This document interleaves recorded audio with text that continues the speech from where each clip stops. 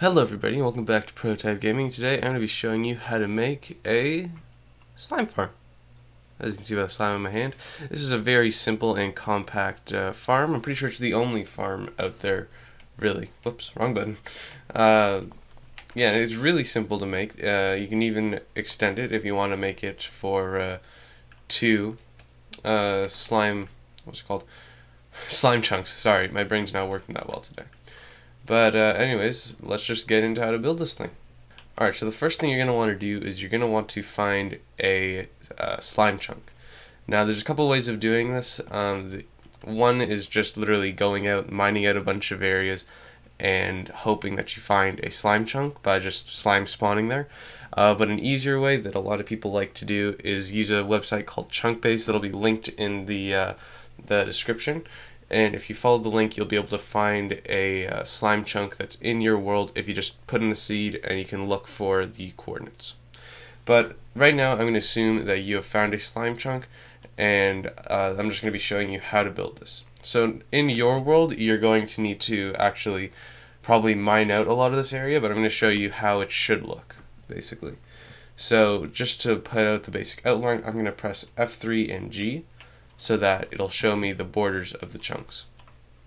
So now what you're going to need is to come up a little ways. So like this level for you guys would be bedrock, so I'd come up 1, 2, 3, and then I would start to just build out a platform that just goes through the entire chunk. So a 16 by 16 area. Alright, so now that you've done that, you're pretty much able to just turn off the F3 and G thing just by, again, pressing F3 and G at the same time. And so now what you're going to need to do is you're going to need to light up this platform. Now the reason why we're going to light this up is because we only want slime spawning, none of the other mobs like skeleton, enderman, stuff like that. And slimes can spawn at literally any light level. Doesn't matter what light level it is, they'll spawn. And so now if you're doing this in vanilla Minecraft, you don't have to worry about this next step, but for anybody who's doing it, like say in a creative world to test, you're going to want to build walls around the platform. That way no slimes fall off, and I would make this 3 high. Like so.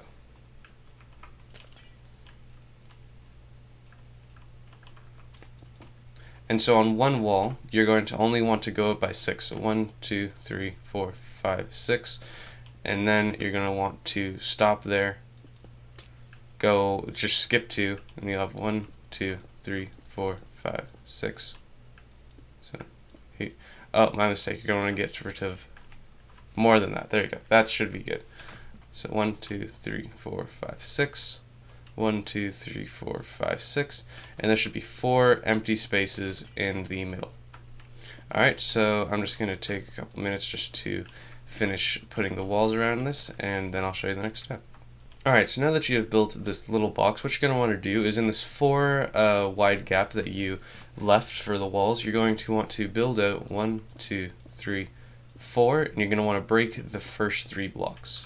Like so, and you're going to want to just build out a platform that is 2 by 3.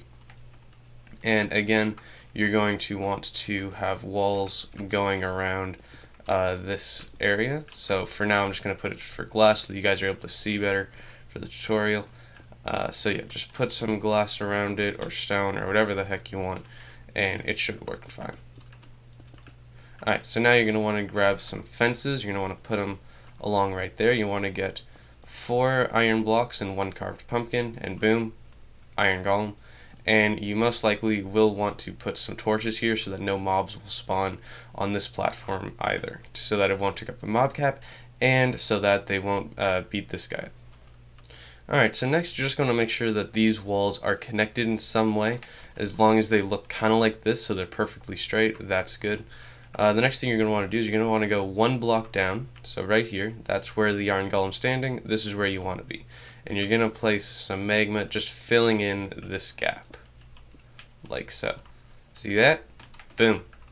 And you're most likely going to want to cover that up as well to make sure that you don't lose any slime balls.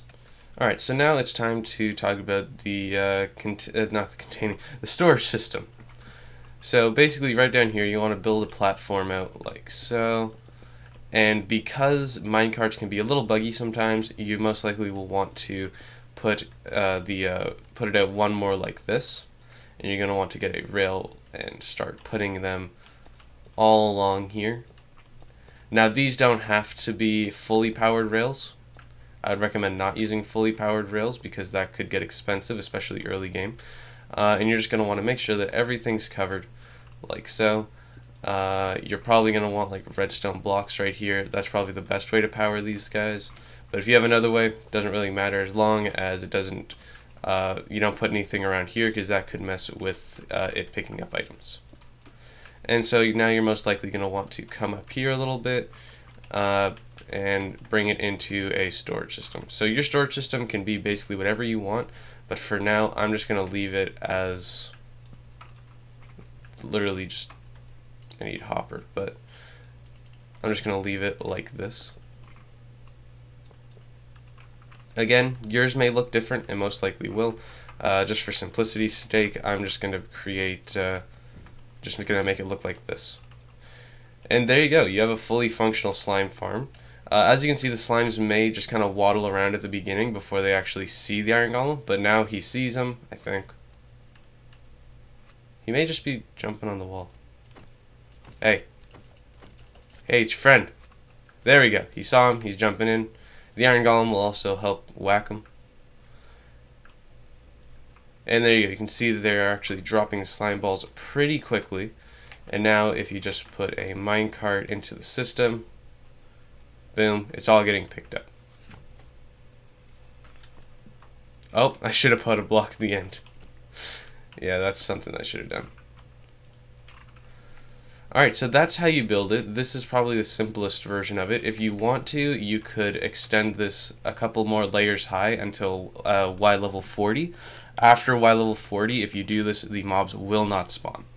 So, you see the coordinate on the XY, it's going to say, for me it says 10. If it hits 40, you're done. You can't do any more platforms. And now if you want to stack this farm, literally all you got to do, create another platform right here. I'm not going to do the whole thing. I'm just going to put an outline like so. Literally, this is all you have to do. And then you have to put the iron golem level with that level, just like this. Exact same thing. And you can build that all the way up to Y level 40 again. And that's how you build this farm. So I'm now going to show you how to make a dual slime chunk slime farm, because those are pretty good. They get you a lot more than just a singular one, just because more can spawn. Alright, so this is a dual slime chunk farm, so that there are two chunks that are connected to each other that are going to be pumping out slimes. This has been running for a little while, and I've already got, look at this, 3 double chests worth and probably a lot more in the hoppers. Of course, this is going to be more productive than most farms because, well, I'm in a flat biome, flat world, and the floor is literally glass, so nothing will spawn. So yeah, you're going to want to get 2 slime chunks for this one, and right in the middle you're going to want to make a 4x4, so 2 on each side of the border. And then 4 like this, and there we go. You're going to want to put an iron golem right in the middle of it. And this is going to be right in the middle of the slime chunk. So 1, 2, 3, 4, 5, 6, 7. So it'll be your number 7 block. And you're going to want to make a 3 wide gap right here where you can fall down. The collection system can be whatever you want. For this one, I put down fireplaces with a ton of hoppers. If you're in a survival world, you'll most likely want to do the same sort of thing that I did in the original one that I showed you, where you have a minecart. That's probably the fastest, well, not the fastest, probably the best storage system, dang, why am I saying this? Collection system that you can use when you have a dual, dual spawner. Oh my god, okay, I can't work today. Okay, I'm going to end it there.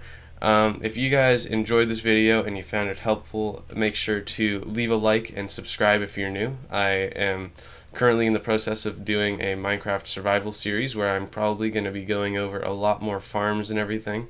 So if you're interested in whatever the heck that is, because that's freaking crazy, then let me know. Or let me know just by subscribing and liking the video. Honestly, that's very much appreciated. So until next time, I'll see you later.